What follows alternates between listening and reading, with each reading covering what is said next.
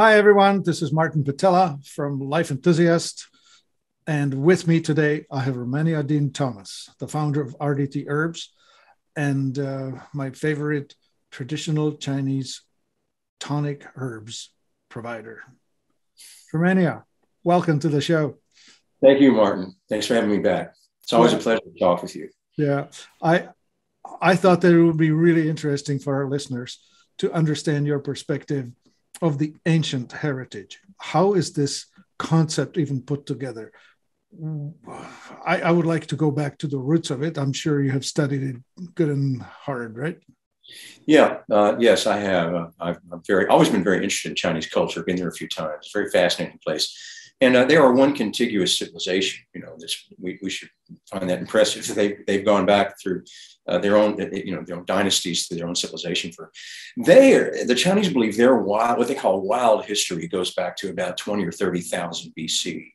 And the herbs that we use, the formulas I've created and that you're helping me get out there to the world, these herbs go back to that, are thought to go back to that early era of human activity. Some of the early legends are they saw what animals did. You know, the people who were living up in the northern Manchurian region, China, kind of near Siberia, near North Korea, up in there is where it started. And people saw animals like a deer get a bone fracture. And then they would see the deer go chew on the bark of a tree. Now, in those days, if a deer got a bone fracture, it's pretty much a goner, right? Well, they watch this deer go to chew on the bark of the tree and his bone heals up right away. And they go, well, hey, and then somebody in their clan gets a bone fracture or bone problem. They go get the bark and did it. And then somewhere along the line, someone figured out how to cook that as tea and drink it, which was a really important development in humanity. And their bone healed up quicker. And someone marked that on a piece of bamboo somewhere. But the Chinese wild history believes that goes back into about 20,000 BC. So the herbs that we are working with here have been, empirically observed and used by umpteen billions of people over many eons, and that is very important to me because I do not like to work with a system of herbology or any healing modality that hasn't been thoroughly documented with actual materia medicas and actual long empirical observation. We've got all that going for us here, and it's a really valuable thing for us in the West today to learn about this. Yeah, I'm thinking, as you're saying these words, I'm thinking herbs are essentially concentrators, right? They grow in specific soil, in a specific terroir, in specific climate, and they concentrate into themselves the stuff that they find in the soil. So it will have to mean that all the traditional knowledge that we have is extracted from the roots, from the soil. It is specific to that. Like, to give an example, right? If I eat a carrot that's grown in Arizona, it's going to have the Arizona soil. If it's grown in somewhere in Netherlands, it's going to be a very different carrot. Mm-hmm. Right. Yeah. Well, that is why we go to the source for these herbs. And when we see this materia medica that has been developed over these thousands of years, the places of biological origin of these herbs have been documented and preserved. And so it's well known now that if we go to those actual places of biological origin to source the herbs from there, we will get the highest quality variety of that herb. Because the soil and the atmospheric conditions and the weather are all unique to any specific area. So, for instance, the herb rhodiola, which we have in my Awaken formula, which is a top adaptogen, this herb comes from Siberia, but it's also found in the eastern Himalayan mountains in Yunnan province of China. And this herb has adapted to live in a very, very extreme environment. And the people who took it in the old days, they discovered it because of that. They said, how do you have this rocky tundra with nothing existing? And there's this Christmas tree-like plant coming out of it with flowers, where is this thing drawing up its power, its nutrients? And they recognized that if that plant could adapt in the wild, then it helped them. So the Siberian people took rhodiola rosea to help them survive the harsh winters because they had seen it in the plant's ability to survive. And that's partly how this whole thing developed. But when we look at the soil in specific regions, yes, we want to go there and fortunately, in our lineage, the documenters of our herbs have determined thoroughly the biological places of origin, and that is where we are sourcing. Right. So you are talking to me about the three, is it called treasures? Three treasures. Treasures. Mm-hmm. Mm-hmm. Could you just dive into that a bit? Explain. Okay, yeah. The three treasures is there's a philosophy behind the herbology that we do, and this philosophy observes life. And as I just mentioned, when you talk about a plant's ability to survive in the wild, these considerations have been taken into this philosophy about life. And the Chinese and the Asians throughout, in Campo and Japan, and in a lot of Eastern and I think in Siberian herbology and tradition, they believe that there are three primary energies of life, and they are called the three treasures. And our herbs tonify or support all three of those treasures. And so what I'm saying about the three of them, we have formulas that can go and support all of these. So when your viewers are listening to this and some of this resonates with them personally, we have formulas that can go to that treasure and tonify and build it up. So the first treasure is called Jing. And this means your body's physical mass and its capacity to reproduce. So it's an epigenetic energy. And it is like we're looking at the health of our children here. We're going, and really our great-grandchildren. How healthy are they going to be? Are they going to be able to adapt to this coming world that is changing now? And we're now seeing the changes. And we need to build our children to be more adaptable. And this is called Jing. Jing is the measure of the survival of an organism. Its strength as resilience as an organism, and its ability to adapt to stress, its ability to age gracefully. And the ancient Chinese masters who developed this stuff, they wanted to be climbing the mountains when they were 100 years old.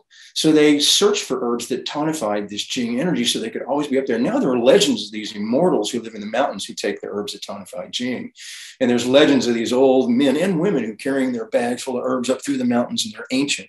And you see pictures like that in old scroll paintings. That's Jing. And there are herbs. So over the thousands of years, these masters sought herbs to tonify Jing for our longevity, our youth, vitality, and our sexual potency. And so there's two types of Jing herbs. There's yin Jing herbs, which is the restoring. If you just feel burnt out, you just feel like you've overdone it, you're wiped out, you've been working too hard, you're under stress. Yin Jing herbs will replenish you. Then there's yang Jing herbs, which is, yang means the outpouring of energy. So yang Jing herbs would be taken by athletes and stuff. So my endurance formula is for athletic people, and they, in fact, that formula has that herb I mentioned that the deer ate. It's called a eucommia. Eucommia bark. That's the herb that the deer ate in the story I told earlier that healed its bone. So you find this it's an excellent herb in athletes' formulas. Fantastic for anyone who wants to strengthen their structural framework, including the teeth. As part of our structural framework. And so these are Jing herbs. They're considered the anti-aging herbs. So there you have Schizandra, Goji, Hosho Wu, Rehmannia, Astragalus. Many of the top famous herbs of all time are there. And they're starting to get well known by us in the West now, and well-respected herbs. And those are the Jing herbs. So you find those in my various formulas. Eternal Jing is a pure Jing tonic, both yin and yang Jings herbs put together to fortify and restore. A fantastic formula. As I said, endurance is a great yang Jing formula for athletes. Yeah. Allure is a beautiful yin Jing formula. It's a beauty formula, but it's an anti-aging tonic. Mm-hmm.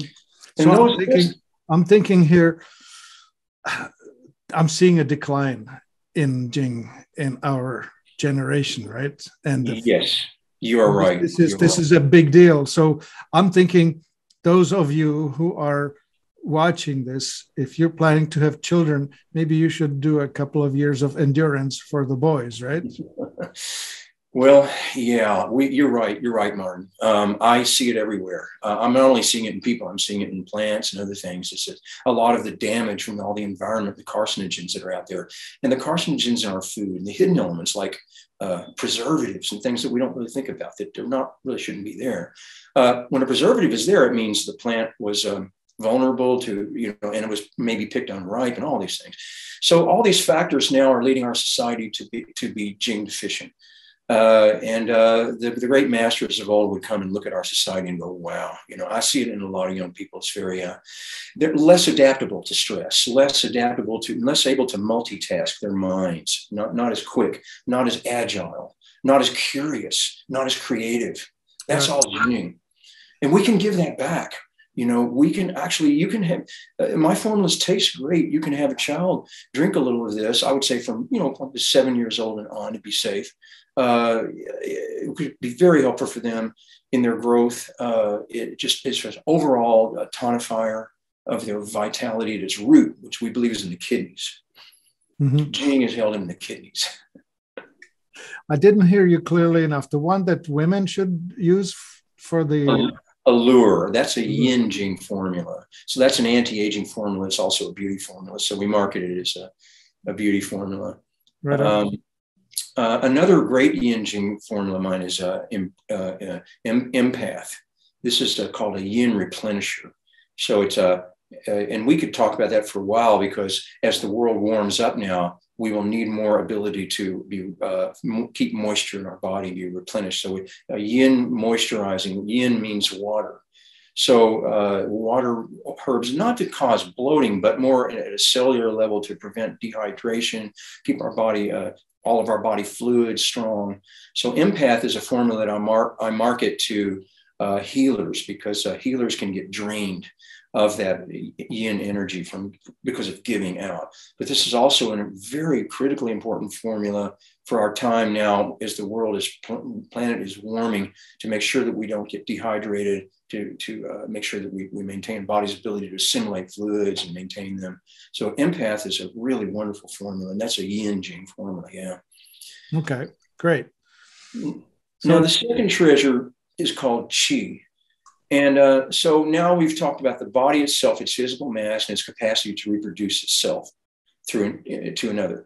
Now, qi is the second treasure. Qi, we've heard that word, right? Qi is just simply energy. So qi is the animation of our lives. We've got this body, but what are we doing with it? We're sitting up, we're speaking, we're talking, we're breathing. We're digesting food. Qi is sunlight. That is what we call the original qi. That's the original energy that drives the life of all living organisms. And one thing on a note, one thing I love about the philosophy of the three treasures is it's not homocentric to humans. It applies to all life. And when you understand the concept of the three treasures and how it works in nature, you see plants that have qi, or not. And so qi is the driving force of evolution.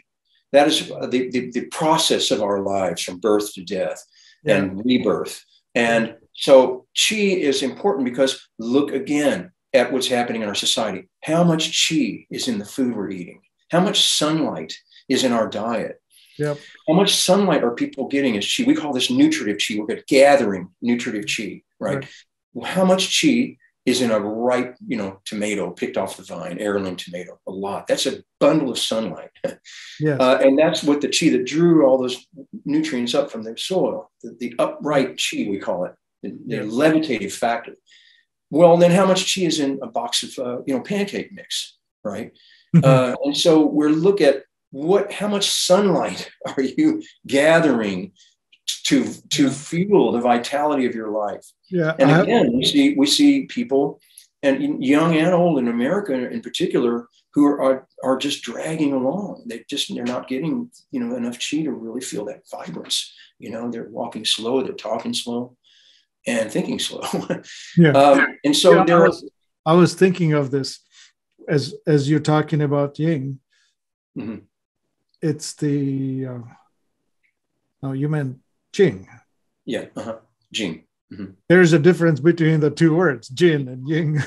Well, a little bit. Yeah, quite. Darn Chinese anyway. Anyway, as you're talking about Jing, I'm thinking, well, this is sort of how well the automobile is built. Yeah. And when we're talking about Qi, that's sort of like, well, what's in the gas tank? Yes, right? Exactly. Yeah, the octane of that gas really affects the function of the motor in the short and the long term. Yeah. The bad gas runs it down. Your car burns out.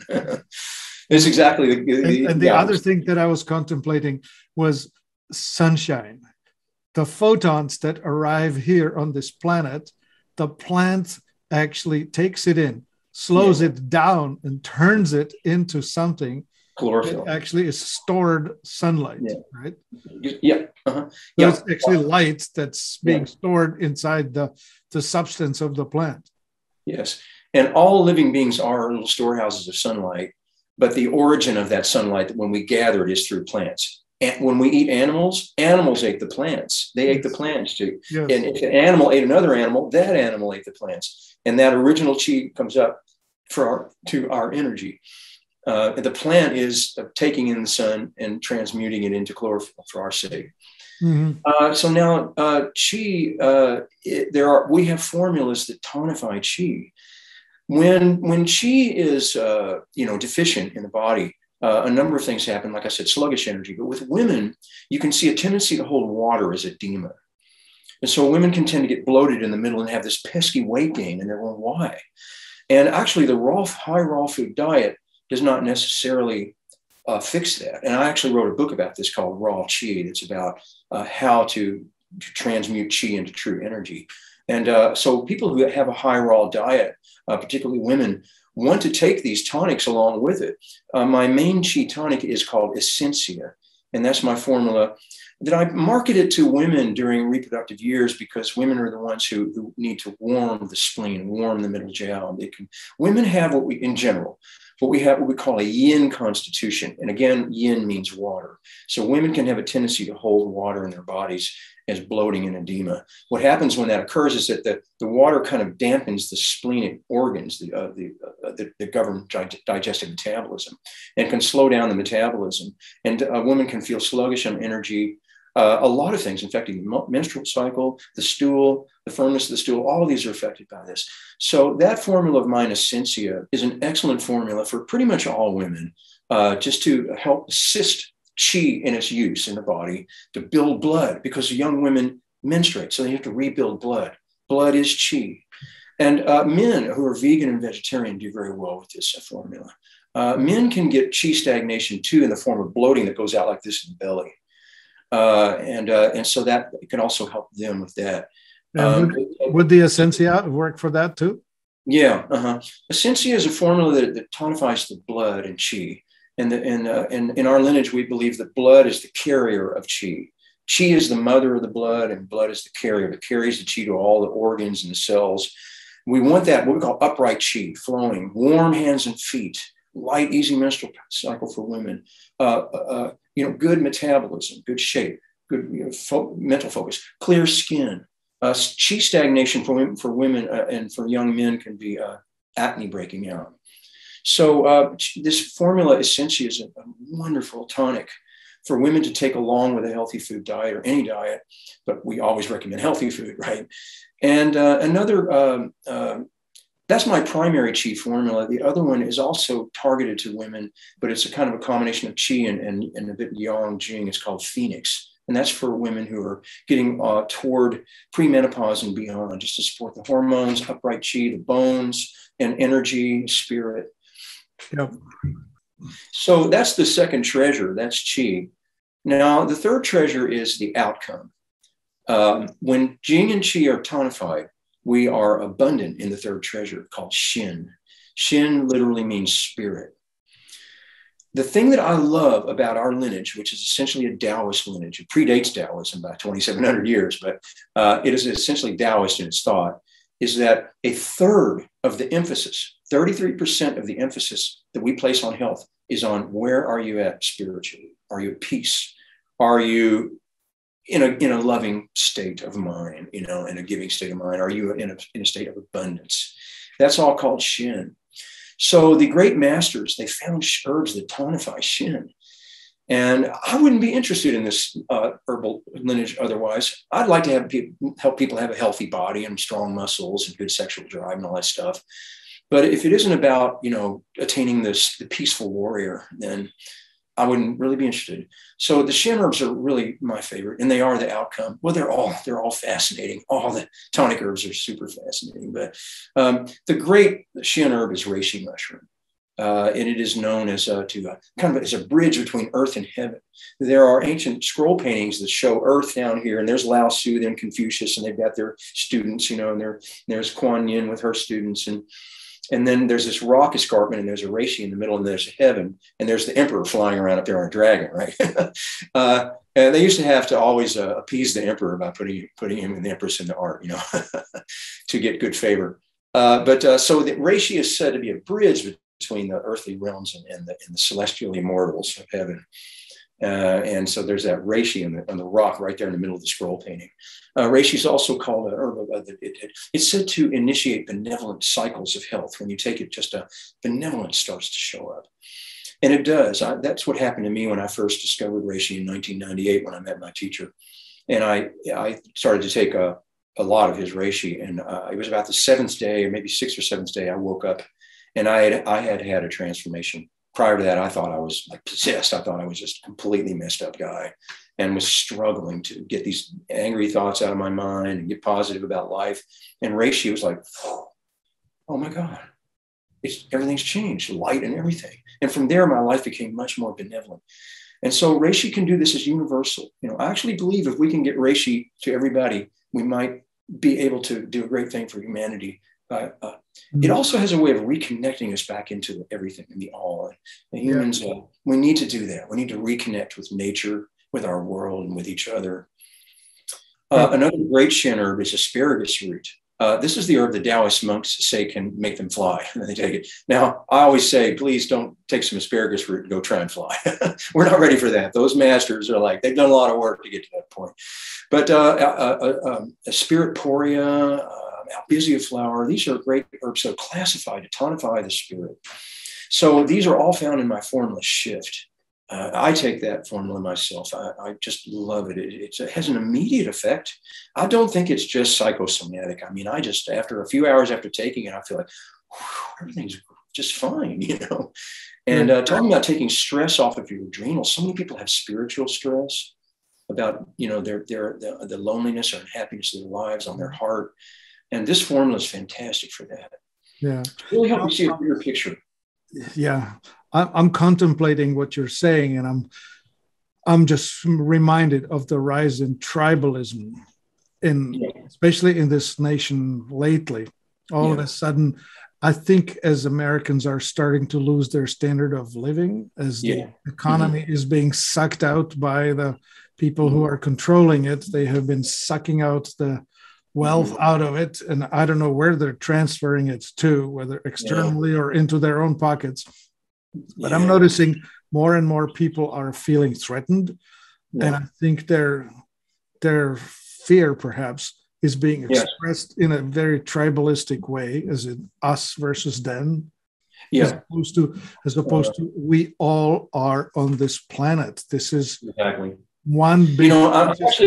I'm glad you brought this up, and it's one of those subjects that maybe we probably sometimes don't want to breach, but I'm glad you brought this up in this context, because the tonic herbs, they on a cosmic level, I mean, I believe sort of in cosmic timelines of evolution, I believe they could be showing up for us at this time as agents to help us fortify and maintain our peace, maintain our equilibrium, maintain our adaptability through these times of change.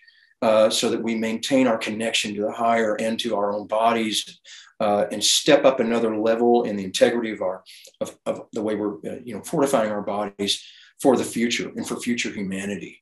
So I think that the tonic herbs are showing up for us at a time in evolution when an old way is being challenged, and it was inevitable.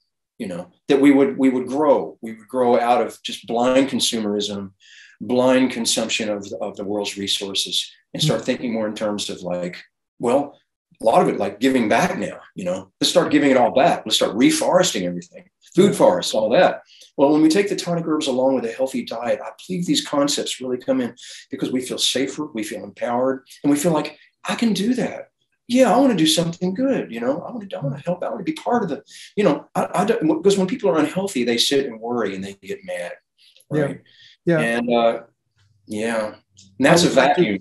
I would like to put forward that if you're feeling fearful, if you're feeling threatened, if you're feeling like you would like to, I don't know, annihilate part of humanity because they are just not to your liking. Yeah. The cup of shift might do you good. Thank you, ma'am. Yeah, absolutely. I think so, Speaking of which, these herbs, just as a reminder, you need somewhere between a half teaspoon and a little bit more in some hot water.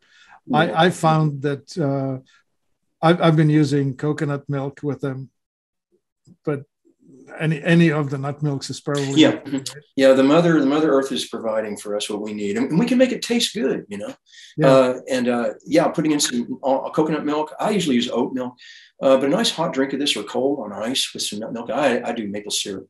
The formulas taste great. The people are always a little pleasantly surprised about that. Yeah, I've actually tossed it into a smoothie. Just I'm using the Exula Superfoods. Yeah. And I just spike it with a spoonful of the, RDT herbs, whatever I feel like. That's right.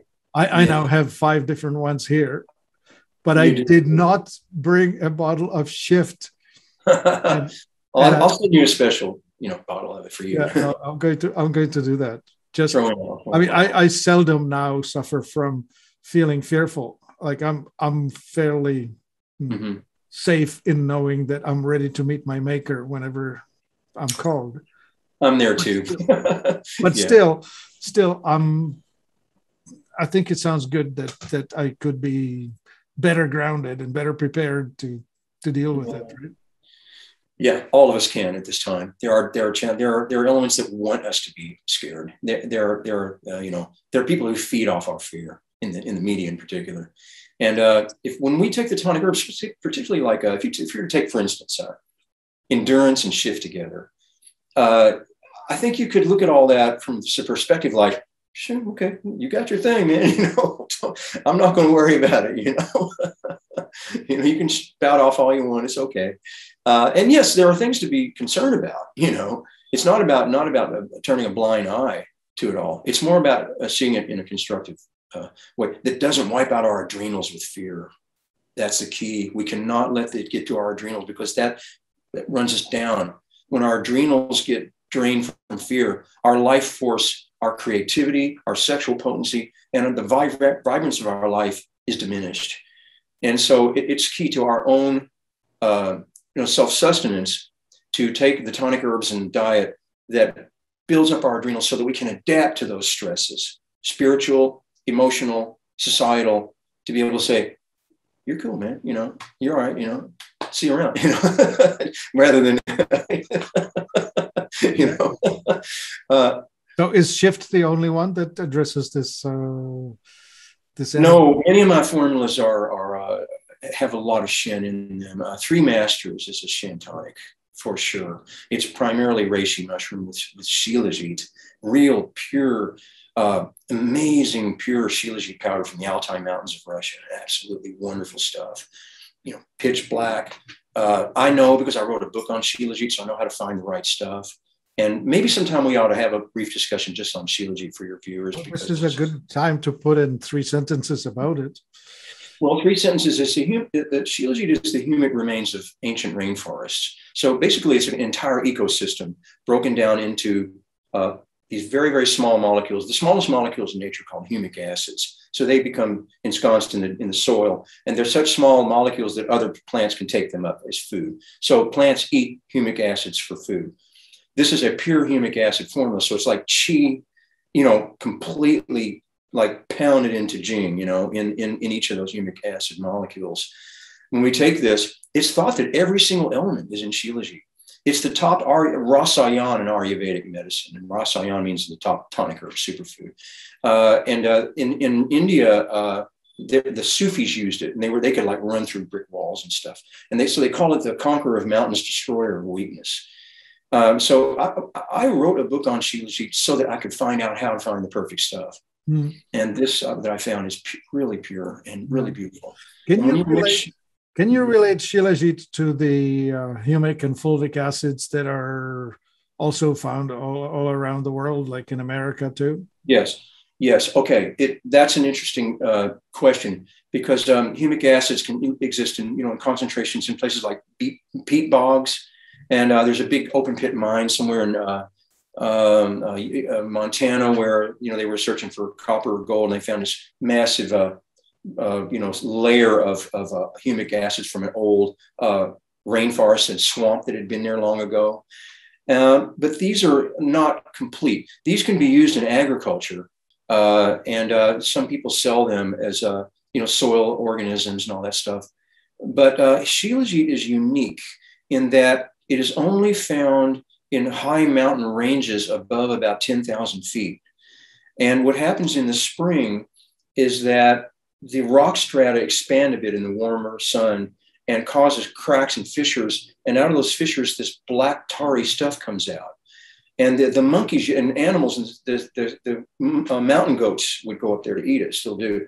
And then eventually people found this and ate it and called it Shilajit.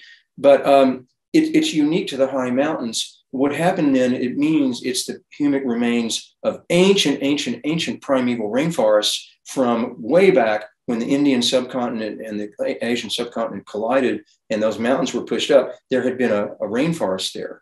And they were like that, those rainforests was mulched in like in a veggie wrap into the mountains and up.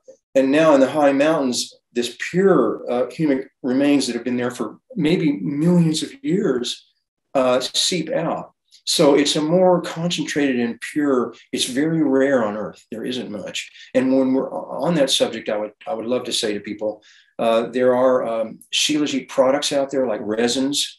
And if you're going to get this stuff, use a little bit like on the end of your pinky is all you need for a day, and revere it, because there's not much of it in the world. So don't you think you need to bogart it to get more, to make you more powerful. Your body can't even probably absorb that much. It's so potent.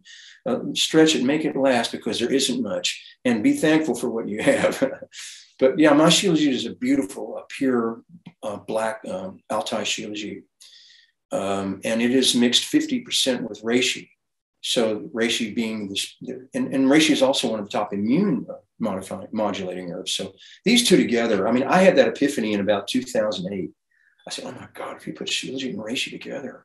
And then right then I happened to hear about ormus at the same time.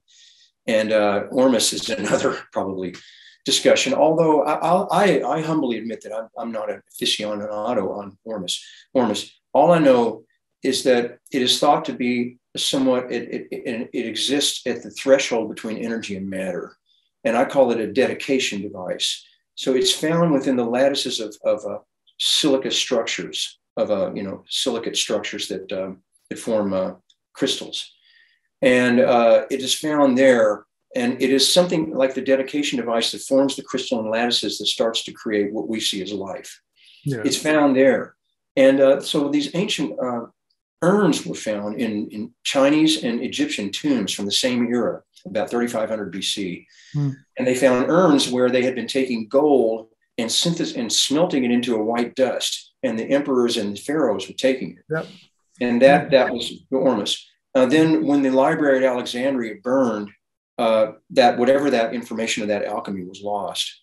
And I think that information is all in the Vatican basement now. But interestingly, I have been in on the ormus story since 1996 when David Hudson came out with his lectures. Yeah. And then I met a fellow who had a full living recollection of having worked with King David as his master, call it alchemist. And they were talking about how they were actually using the urine of nuns, female urine, to collect that so that they would have the urea, because they needed to get that to create the high pH menstruum to extract this. And when the conversation was about streets paved with gold, Yeah. they were paved with the crystalline gold, with the Ormus version. Okay. Wow. Not Yeah. the yellow metal, but the Yes. glassy crystal. Wow. And what's interesting, Probably I immediately thought of the crown, the original crown on the pyramid. yeah. And what was interesting is, of course, they taught us, because this fellow completely recalled it and taught us what's now known as the wet method concentration, where Yes, you can take Dead Sea yes, salt, because yes. it's the essence of the Dead Sea. Crystal. And anyway, and with sodium hydroxide, we can use sodium hydroxide to raise the pH, and with the pH, we precipitate this snow out of this dissolved salt, and this snow. That's exactly how the crystals. So anyway, back in 96 to about 2001 or two, mm-hmm. I made a lot of it. Yeah. Like I extracted it by the buckets, and I used, normally they tell you take a teaspoon. Yeah. I was taking 12 teaspoons. and what's interesting, it changes you, right? It's like you were talking about personality change. Yeah. When you are on high Ormus dose, you are, well, I'll say it this way. Ormus, for me, is the connection between the spiritual, non-material, mm-hmm. and physical. Yes, yes. With the Ormus present in the body, you're able to express in the physical world that which is achieved in the world of the spirit or the soul. I agree. It is a bridge. Yeah, bridge. Good word. I call it a dedication device between energy and matter. Yeah. Transmitter to me, but there you go. Yeah. Anyway, so when I was doing that, these high doses, it was giving me all kinds of siddhis, powers that are usually reserved only for people who do a lifetime of meditation. Mm-hmm. And I was hearing people's thoughts. I was well aware, like I knew that the phone was going to ring and I knew who was going to be on it, and or persons telling me their address, and I could be telling them their address because I already heard the thought before the lips would move, right? Yes. Yeah. But it had a side effect. It was essentially pushing me off wanting to just give up the physical world, just quit. I just wanted to pick up my walking stick and a bowl and head for the Himalayas. Yeah, right. Which at that point I had a wife, 2 teenage daughters, and a business. And I thought, you didn't pick that life. You became a householder. You're going to have to carry this ball across the line, right? Yeah. So I cut back on the. You just cut back some. Yeah. I do. Our precipitation method is the same as what you did, and my provider uses these salts that he gets mine from about 10 miles under Bolivia somewhere. And then goes through that precipitation process you mentioned. Yeah. But he tells me that it's so potent that you don't need much of it in there. It's almost on homeopathic sort of elements, Yeah, once you concentrate it, you just need a few grains. Just the same way as you spoke of Shilajit, it's the sort of quantity that's enough. Yeah. It's enough. Yeah. I was just really thrilled when I thought of the idea of putting reishi, shilajit, and Ormus together in 2007. It was an epiphany, and to me, that's still today. I guess I have all my formulas are my faves. They're all my babies, and I've got more coming, by the way. But that one just keeps standing out. If you want one thing to give to everybody on Earth, that's probably it. The 3 masters. Yeah. Mm-hmm. Okay. Yeah. The only thing about it is it tastes bitter. It's the one of my formulas that tastes bitter. Yeah. When used properly, you can taste kind of like coffee, and you maybe put like a quarter teaspoon in a cup of water. It tastes kind of like a nice mild coffee. So younger people would like it that way. But people who have finicky taste, that's the one that they might have a little more trouble with. Exactly my experience. That's the one I picked, and I mixed it, and I thought, this is going to take a little bit of honey to manage. Yeah. Uh-huh. we used to serve it at Raw Evolution in Los Angeles, and they served it straight. And I was like, really straight? And then I had a cup, and they were diluting it just right, where probably, like I said, using about a third of a teaspoon in the hot water. And I came to like, wow, this is perfect. You can really develop a taste for it the same way you do with coffee. First time I ever had coffee, I thought it was awful, you know. Okay, so make it weaker. Don't go for a full half spoon. Go only third spoon. Well, if you're a connoisseur and you like it and you're up for it, a half a teaspoon is excellent. But if you want to work your way up, it's intense. It's intense. Yeah. You get used to it, but it's intense to start. Yeah. Yeah. Yeah. So those are the three treasures, the three primary energies of life, and the herbs that, you know, that tonify them. It's a fascinating philosophy of how life lives and functions and evolution works. And those masters over those years found herbs that directly, you know, what we call tonify. The word tonify means to tune the strings of an instrument into harmony. It's an old Greek word. I love that word because we're attempting to tune the strings of our instrument to be in harmony between the body and its energy and the spirit. And that is the ultimate goal and the ultimate, capacity of the tonic herbs for anyone to achieve that with a little bit of research and interest in it, to achieve a sense of balance of body, mind, and spirit. And you can't rush it, you know, you got to give it time. But it's actually that process is miraculously wonderful, because as soon as you start feeling that energy emerging, you already know it. And each day you feel like you're getting a little closer to your wholeness. And that's a beautiful trek beyond. What a beautiful note I would like to end on. Yeah. So there are these three sides to it. Mm-hmm. It's a wheel. Yes. There are spokes in it, and you cannot really do without one or the other. And we need to be strong spokes. All the spokes need to be strong. Yeah. It's like that automobile that we mentioned earlier. Yeah.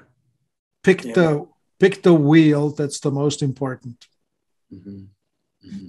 They're all important. If you're missing a wheel, you're not going anywhere. Yeah, you can't get in the carburetor and drive off. You know. Yeah. So I'm looking forward to our next encounter, whenever that may be. But for now, thank you, Romania. This is thank you. Thank you. And enlightening and educational. And absolutely. I appreciate your interest in my work and helping get it out there to the world. And you yourself, your work, you know, we're like minds. We know you know a lot of what I'm talking about already. That's why I like talking with you. Yes, thank you. Yeah, there's no faking it. You know, you need to put in your 10,000 hours, because if you don't, you're just you just haven't yet. That's right. Mm-hmm. Anyway, thank you. This is Martin Patella for Life Enthusiast. www.life-enthusiast.com. Find us online or give us a call. Thank you very much.